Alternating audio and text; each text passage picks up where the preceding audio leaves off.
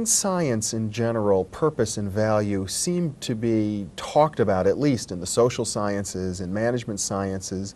But then as science reduces down to psychology, to biology, to chemistry, to physics, it seems as if purpose and value are done away with entirely, to the point where they say there is no such thing as purpose or value in the physical universe. You take a different view, don't you? Well, there's a perfect good reason for leaving out purpose, because it doesn't have any explanatory value. And I'm familiar with it, for instance, in patents. You can't patent the purpose to fish or the purpose to fly. You can see why. It's ridiculous. But if you show a device by which you can fish or fly, then you can patent that. So purpose is out so far as describing a patent is concerned. And it's rather similar in science because it doesn't have any descriptive value. Now, as for well, value, that's a different thing again. I think that science does deal with what corresponds to value. Do you want me to take off on that? Or? Well, in the physical sciences, you mean? Yes.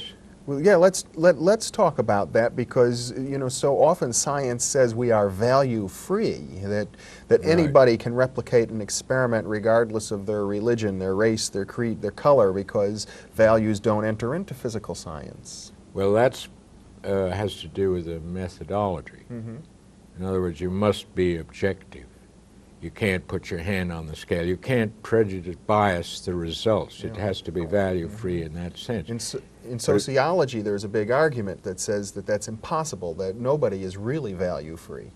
Well, it is possible to make an experiment without putting your hand on the scale. In the physical sciences, it is. In a literal sense. But that's quite a different thing from saying there are no values in nature, or that the world doesn't. You see, to me, value is not objective. I think everyone would agree to that. Yes. And that's one reason it's left out of the scientific method, because the scientific method has to be objective. But that doesn't mean that the things you're dealing with are entirely objective. I mean, how could everything be objective? Then what is the meaning of projective or subjective? It has to be one to be the other. Well, perhaps we could just define these terms as you use them. I use the word projective to get away from the personal. The word subjective implies that it's in a person's head or in their feelings. But what's subjective to you is not objective to me. I can see your face, I can see your suit, but I can't see your feelings. Your feelings are something you alone feel. But that doesn't mean they're not subjective to me. My feelings are subjective to me. So the more general word is projective. I can say your feelings are projected by you and my feelings are projected by me. Projected in the sense that your feelings, if you feel badly, then everything looks gloomy. So I might describe the world about me by projecting my internal reality out. And that wouldn't help if you were doing experiments. You might even foul up the experiments just because you were feeling fouled up yourself. I mean, in principle, scientists are not supposed to do this. And let's say that's a good goal. But that doesn't mean that reality doesn't have this projective aspect. And where it appears in science is with forces. Now, of course, science deals with forces. But let me take you off a little bit now. Suppose I were to say, we're talking about business, and suppose I were to say there's no such thing as value, everything is forms. Well, that would be ridiculous, because the businessman doesn't care about the forms. He invests his money in one thing and then changes it into another and then into another. That's hence the term liquid assets. And the more liquid a business is, the more money it's likely to make. If you get stuck on the form aspect, you'll go on making something that's obsolete and can't sell it. I suppose it might be fair to say that a businessman is mostly concerned with value. Right. Well, it would be very foolish to say there was no such thing as value if you were in business. Right. You shouldn't be in business if you said that. Well, it's similarly wrong to say there's no such thing as force in science. Even though force cannot be objectively described. But in physics, one hears about the so-called the four forces: gravity, electromagnetism, the weak force, the strong force. I get the feeling, you know, as not as a physicist, but as a layman, that they think they can objectively describe these forces. No, but that's just it. They're stuck when it comes to describing a force as a force, so they substitute something. It could be saying it's the bending of space-time. Now, if that means anything to you, fine, but it doesn't mean much to me. That's how gravity is described, and it's always been a puzzler to me, too. The alternative is to say it's a shower of gravitons. Well, how could a shower of gravitons cause things to attract each other? Now, I'm just bringing out some of the foolishness of it. Maybe I'm not doing justice to science, but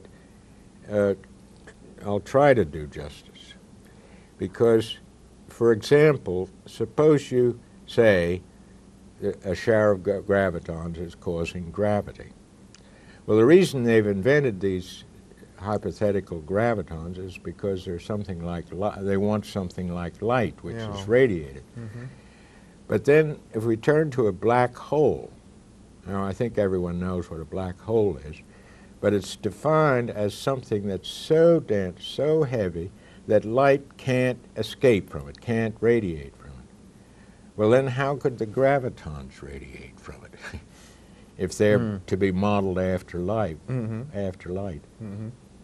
Well, at any rate, and yet it has intense gravity is the whole point of the black hole, that the gravity is stronger than the light. That it keeps the light from radiating. But if the graviton is so named to be like light, how could it be radiated? Well, these are paradoxes in physics, and I guess what you're saying is we should look at these paradoxes because they tell us something, and other physicists often tend to say, well, we should just ignore the paradoxes and deal with what we do know about. Well, I'm talking about these paradoxes, but they're more than that, they're ridiculous. I think we should go on further, though, but I don't want to labor this point. I'm just saying that forces cannot be described conceptually. Well, I think what your point is, or the point you'd like to bring us to, is that from the notion of the forces in physics, we can derive a concept of value in nature. That nature is full of values.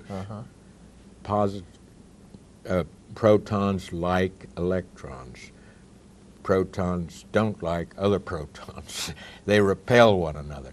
How do you explain this? How do you describe attraction? In order to describe attraction, you can't do it conceptually. You have to say, well, it's like I'm attracted to a beautiful girl. And I think most physicists, if they were really honest, would admit that physics hasn't yet explained the basic concept of attraction. Well, it's all right not to explain it. I'm criticizing putting it under the rug and saying that you've accounted for it by a shower of something or other. Mind you, the shower in the case of electricity has to go both ways. You have to have a shower that attracts and another shower that repels. And these have to be going on both at once. And you seem to be saying that a better analogy would be our own feelings, our own emotions. To just accept that nature, like ourselves, has emotions, forces. What does the emotion come from? Something that causes motion. Well, that's precisely what causes the motion of the planets, is forces. And it causes the motion of electrons, motion of everything. So motion and the forces which cause motion are as much part of nature as are these forms and shapes which you can describe conceptually.